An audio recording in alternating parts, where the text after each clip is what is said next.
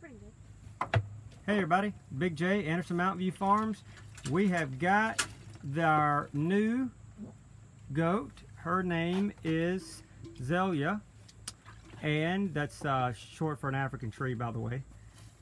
And we've got TB and Lil here. Hi.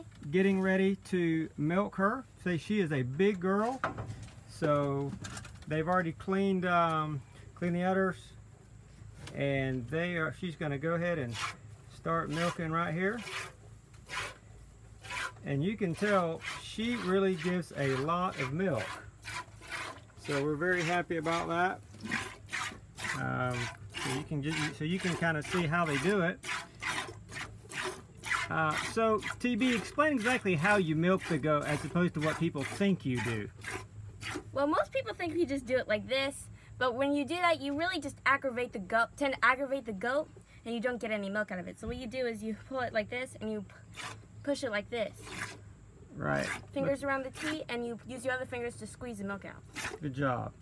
So you can see, and this gal, she really produces a lot. And this is, I think, her second freshening. We just purchased her, so she's so cute. Look at her. We give them a good mix of grain and feed, and she definitely likes that.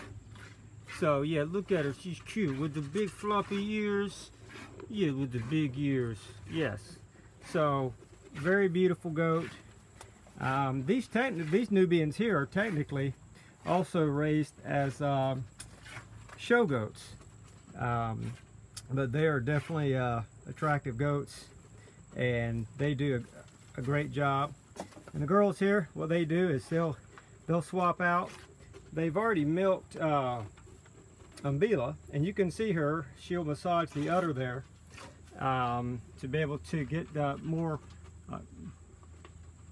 milk out. It's very similar to the way it is with a human. If a mother is breastfeeding, mother will oftentimes do the same thing to release more milk down for her baby.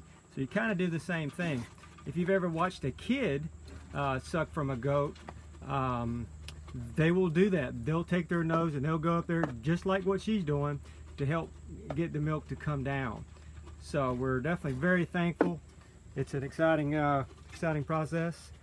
And in our next few episodes, we'll be going through the making the grits and the cornbread that we were talking about last week. So we'll be using the whey from the goat milk, or some that has been made recently.